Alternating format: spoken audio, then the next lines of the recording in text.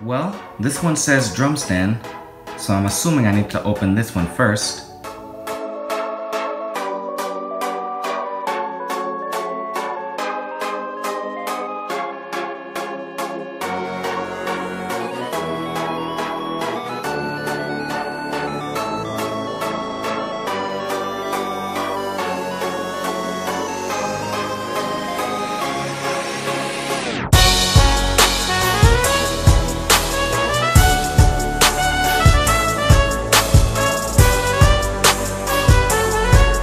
Then, well, I believe that's everything I need.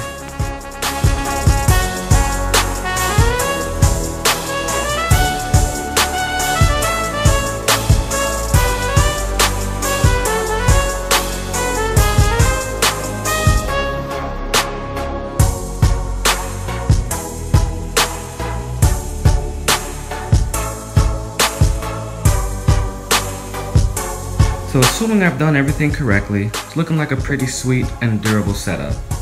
Now it's time to add the pads and symbols. So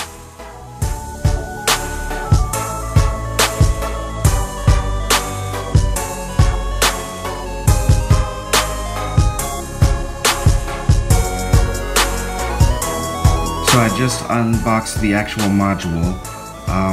So this is the TD17. Bam. Looks really nice.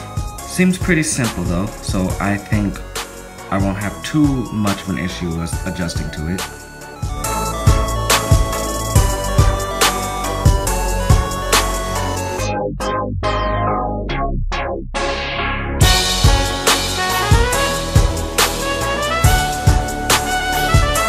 Just unboxed the snare. I can already tell I'm gonna appreciate this nice large head here. With the other kit I had, every pad was the same, and here's the tom pad for comparison. The tom pad, you know, the size is fine, whatever, but the snare, I'm gonna really appreciate this extra room.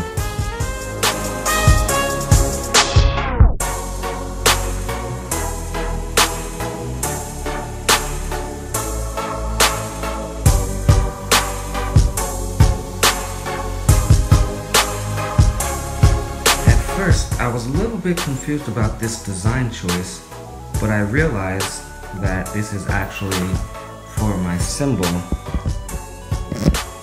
to get proper sway without wearing out the bottom of it, and that's really, really cool.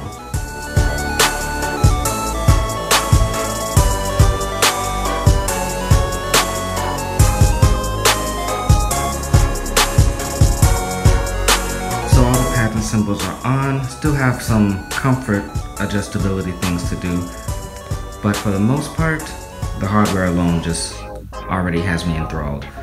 Now it's time to move on to the coup de grace.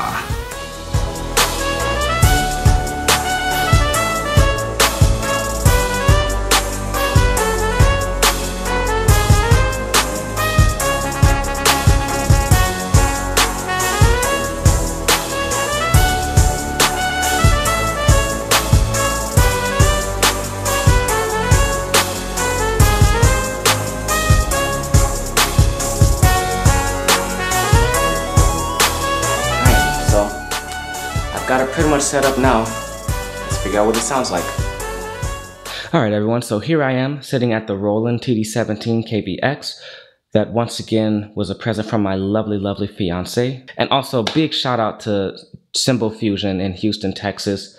Skylar for the help in picking this out. This was a very good pick, very good recommendation. I'm very impressed so far. Already I had a chance to mess around with it a little bit, and it's so much more sensitive and it's so much more responsive, and you know, I'm very, very impressed overall. So I'm just gonna do a quick overview and give my initial reactions of it. So like I said, we have this extra large space for the snare head, and I appreciate that very much.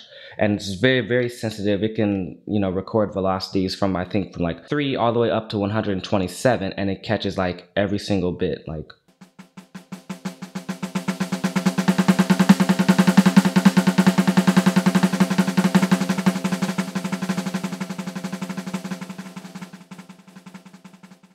Very, very sensitive, as we can see. You can pick up even the faintest of grace notes there. Pretty much similar deal for all of the mesh heads. And actually, they came fairly loose, and they actually told you to tighten them up. And, you know, that helped you get even more response out of it. The cymbals, the cymbal pads are really nice. They each have a edge, bow, and then bell type of thing. You know, you can really get in there. The ride cymbal has its own special jack for the bell, so I guess that's just to help with getting a more realistic feel. But I do still get the bell on my other two. Yeah, I do still get 3 different sounds, and they have a whole bunch of different sounds here too.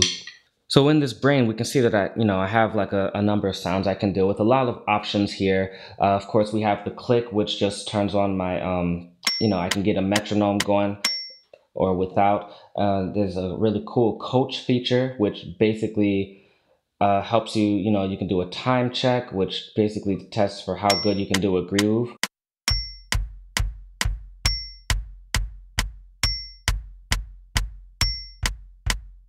Sorry if that interface wasn't super clear.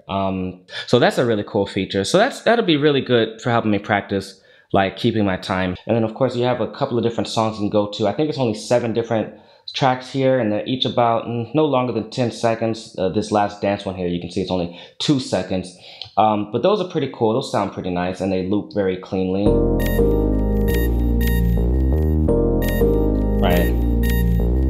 That's really nice. I may do an Instagram loop of that at some point. And so the different drum kits, there's 50 different drum kits that you can have here. And then there is, how many spaces for your own? Wow, there's 50 different spaces for your own. And you can see here, I have a user sample button. And this would actually be where I can load in. So you can see they have a couple of things here, but I'd be able to load in samples that come from elsewhere.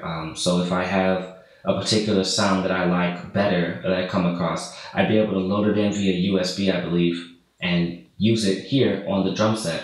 So that's a really, really cool thing. And this thing can get really in your face. You can see we have our own kind of knobs up here for different features, ambient, bass, and treble. You can even go in deep here. You get to the levels of each of your drums. Your kick can go, you can lower your kick down 10 decibels or whatever, then come and do your snare and raise that, 3 decibels or whatever. Let's see what the max is. The max is 6. It looks like the max is 6 and the minimum is minus 40. Nope, minus, oh goodness. Oh, you can just bring it all the way down. Okay, so yeah, you can do different muffling. So off, you have that realistic ringing here, but then you can get tape 1. Change it up a little bit. Let's go really drastic donut 2 here.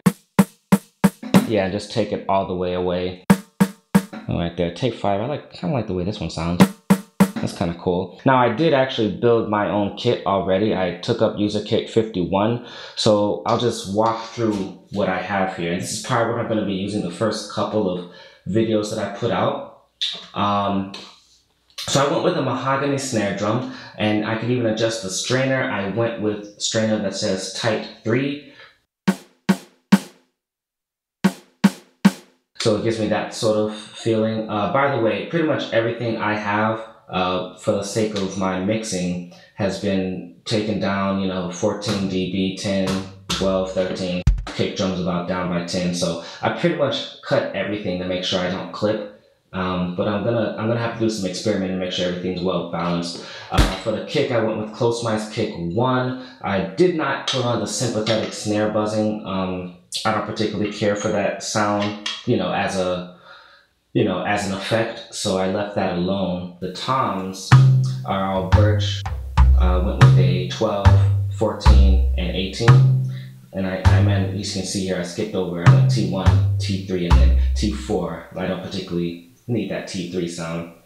And then my tuning on each one of those, nothing too major. Nothing too major. Muffle, tape 4, tape 1, tape 4 on the last one, because I like a kind of a almost dead sounding low tom, but my top 2s I like for them to ring a little bit. For my hi-hat, I like the sound of this 15-inch heavy, so that's really cool. You could even change the size up a little bit if you wanted to. The hi-hat doesn't have a muffle. Instead, what they let you do is toggle the different fixed positions. Either you can have a normal hi-hat, which is just it opens and closes at will. You can do a fixed close, or even everything in between, the fixed open. Of course, I'll just do normal for now. The crash, we have no muffling, but you can put tapes up to, tape 1, and the most extreme is tape 19, which is basically a choke. Basically, just a choke crash there. I went with a 18-inch dark crash. And for my second crash, I elected to go with a splash cymbal, 12 inches there. Did I say 12? Well, I downsized it to a 10. And then my ride cymbal, 20-inch dark ride, but I believe I upsized it by one point to go to 21.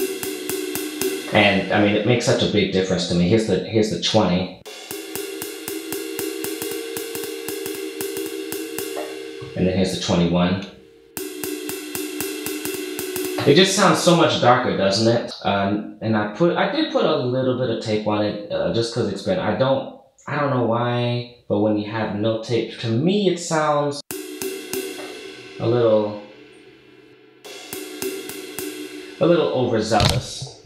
A little overzealous with no tape, so I believe that's it as far as the settings I'm going with right now. Now, it's very likely that I'm going to be changing these as I go along, so the first couple of videos that I put out with this, don't be surprised if the sounds are a little bit different every time. But I mean, for the sake of what I'm doing, for the sake of learning the kit, I am going to just do whatever I think sounds really good to me. And of course, I'll be happy to take feedback and see if I can make some adjustments. I have so many customization options on this. Possibilities are almost literally endless for me, because this is a big step up from what I was operating on before. But it's a really cool thing. So overall, I'm really in love with it, and I can see myself, being a Roland. This is my first Roland product ever. So I can definitely see myself being a Roland head here.